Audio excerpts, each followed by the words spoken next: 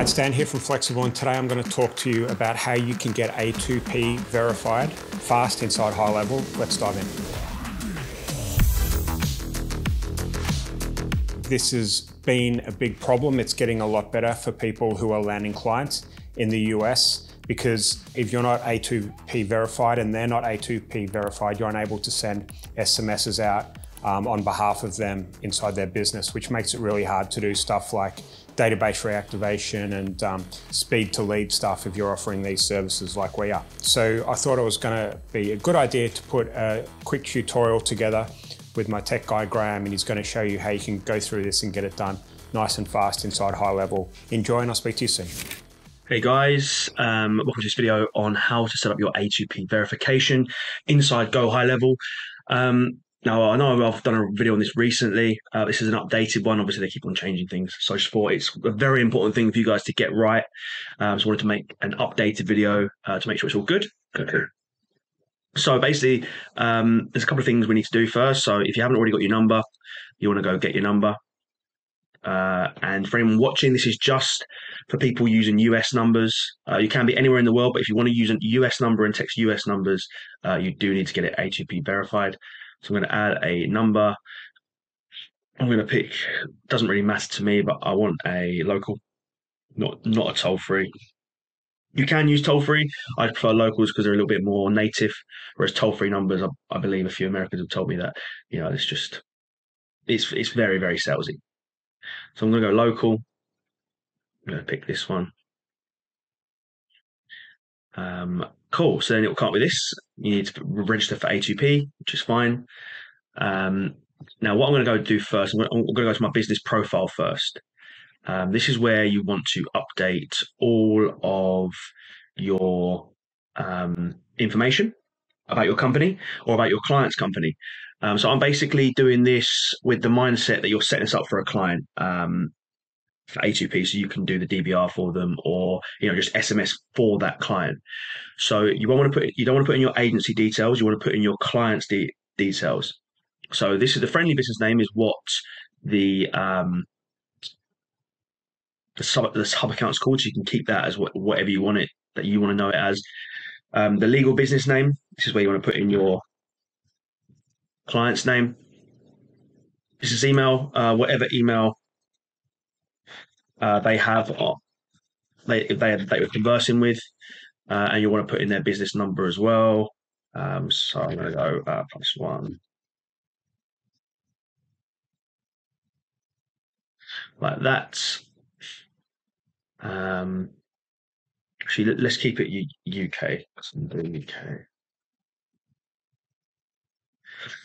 So thing to bear in mind, you can do this from anywhere in the world. So if you're in the UK, you can put in your client's UK address. But if they're texting in America, they'll need obviously the American number. So let's carry on. Actually, just for ease for you guys, I'm just going to do it as America. But if you're watching this, you can set up A2P for an American number from anywhere in the world with that address from anywhere in the world. So brand domain, I'm not going to add that in. This is a website, just put in your client's website. Business niche, don't necessarily need to sort that out. I'm going to press update that information. So that's updated. Then you want to add in an address. So let's go.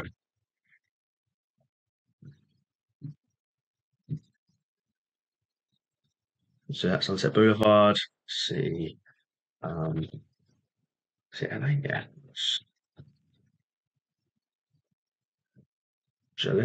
This has to be 100% correct, by the way. It's just the American address that I know off the top of my head, obviously.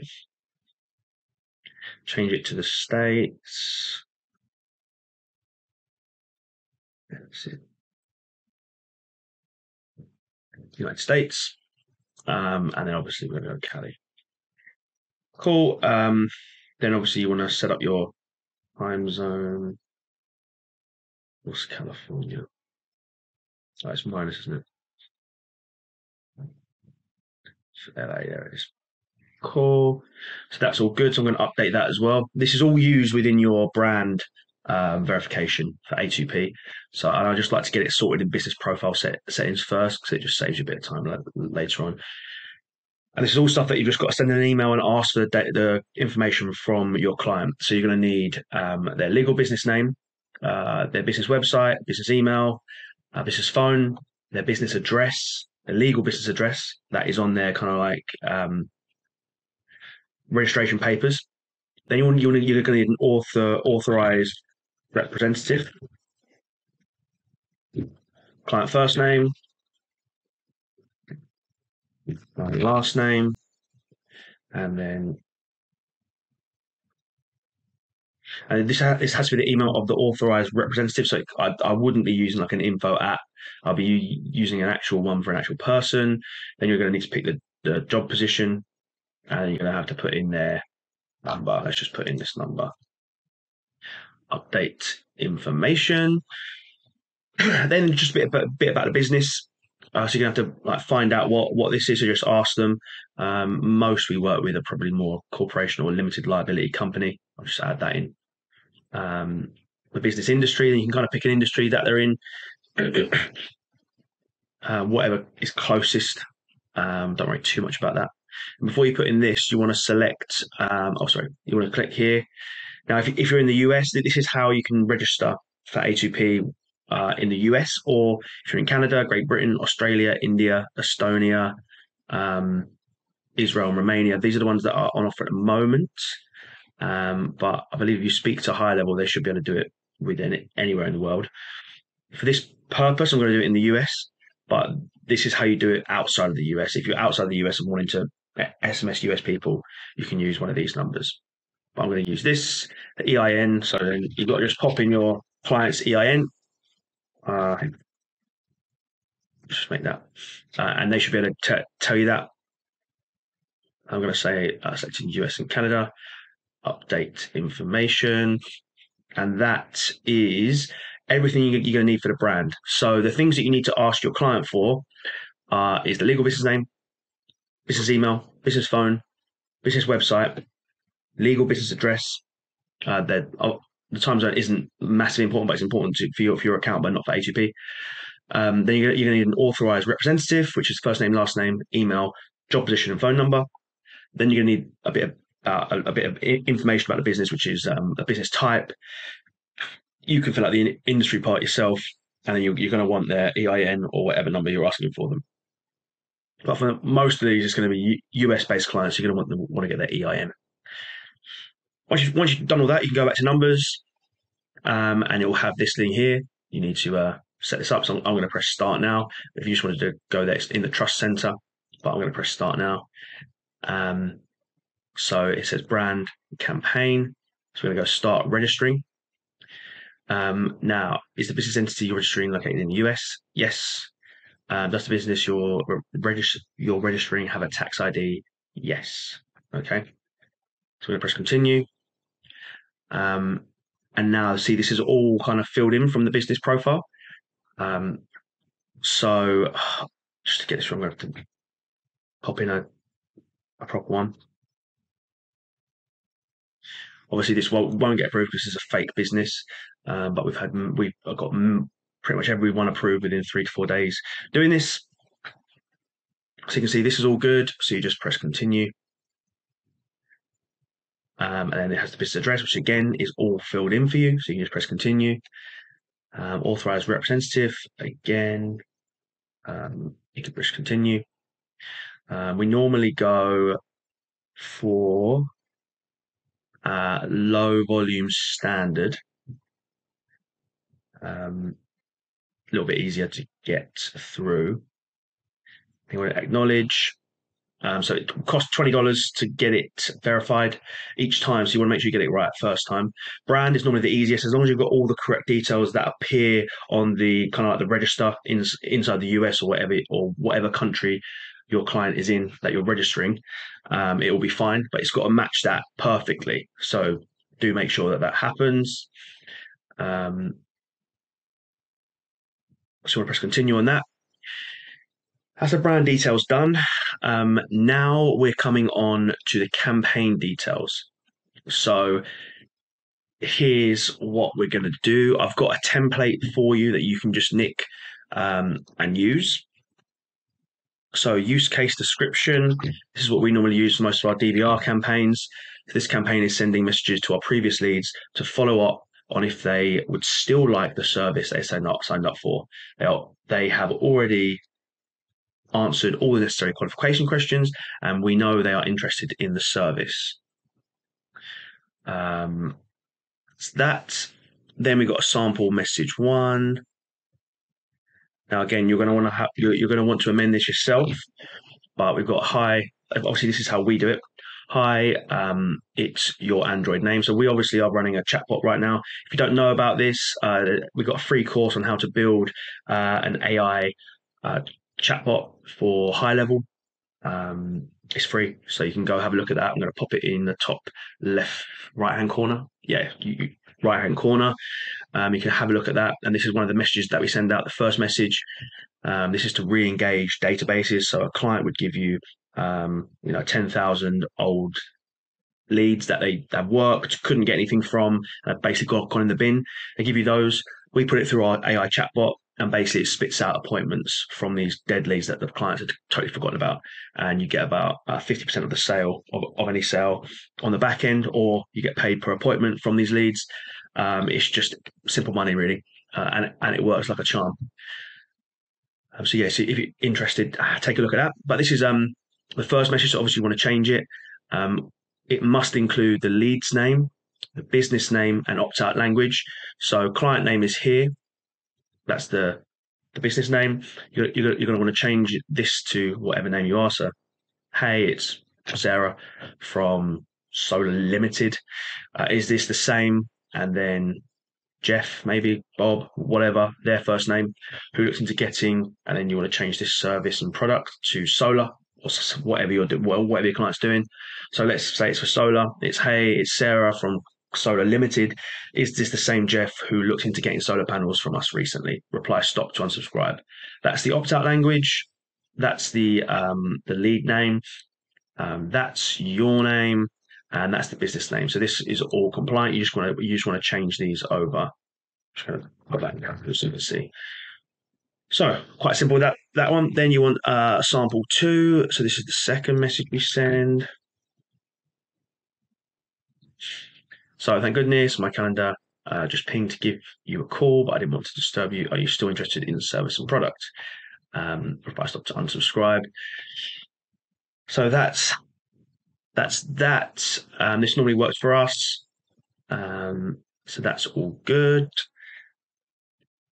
And then you can choose whether or not you want to put these in. This message will include an embedded link. Possibly it might do a link, so I'll just add in the link. I'm not going to include phone numbers. It will include phone numbers as well down the line for us anyway. So you want to do this for yourself. If you're not sending links out or phone numbers, then you can uncheck these. That's not true. Cool. So that's all good. So we can press continue on that. And then how do lead contacts consent to receive messages? Now, this is the number one reason why people fail their A2P is this bit here. And there's certain things you need to tick off to make sure you get it correctly done. Okay. And this gets us done every time. So it says end users opt in by filling out the form on this page. So this is the form page. Now what this page needs, it needs to have a form capture, which captures like at least first name, last name, email, and phone, or just first name, last name, phone. And it has to have a checkbox saying I consent to like receiving messages from XYZ from your client. So ideally your client will already have this. If not, you can create them a page, but ideally they should have one of these pages and they should be getting their data compliantly, because it's up to them to make sure these leads have been got compliantly. If you're using this DVR thing that we're doing, obviously if you're not and you're pushing Facebook leads to here, you may have to slightly tweak this.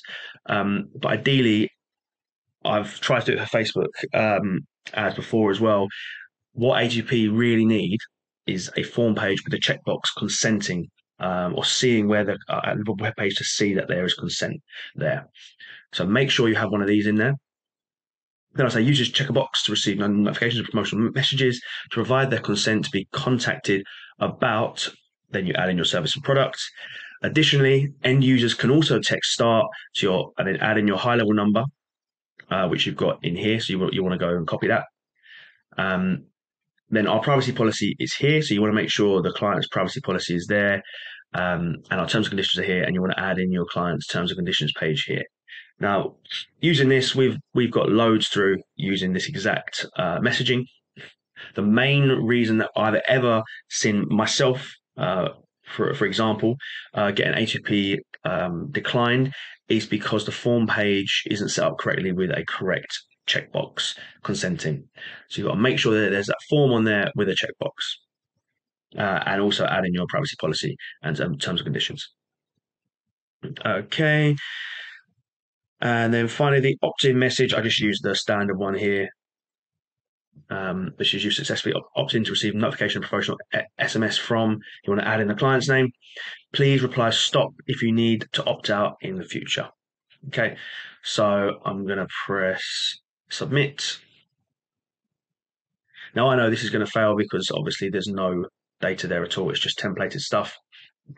Now, normally I hear back within 3 to 4 days, and normally it is tick incorrect. So that's it, guys. You just got to wait. Brand normally gets approved in about an hour or two. Very quickly, the brand is approved because it's very easy to see or to match the data with the register. The campaign takes a little bit longer. We normally see 3 to 4 days. Some people see a week, but normally I would say these days it's about 3 to 4 days to get your campaign approved. You'll get an email from HighLevel telling you when it is approved, and fingers crossed it does. If not, pop a comment below the video, and we can try and help you out and see why it's not. It will be normally, they'll give you a reason why it's failed under here normally, and normally it's to do with the consent. That's the main thing that A2P really doesn't like. And yeah, if you are struggling, you can also join our AAA Ninjas on School. It's a school group, free school group to join. And there's loads of people in that community going through this exact same thing as you right now. And yeah, if you join that, pop a post in there, there'll be loads of people who can help with how they've managed to get their A2P approved in a certain industry. Because as we know, certain industries are harder to get approved in than others, because either they're restricted or, you know, outright banned. But yeah, that's it for today, guys. Thanks a lot for listening, and I'll see you on the next one. Cheers. Bye-bye. Thank you, Graham. I hope you enjoyed that, everyone, and I hope you're able to get up and running nice and fast with your A2P stuff. If you did like this video, please give us a thumbs up. If you subscribe to our channel, I'd really appreciate it, so you can be the first to know when new videos like this come out. And finally, comment below if you've got any questions for Graham. We'll speak to you soon. Take care.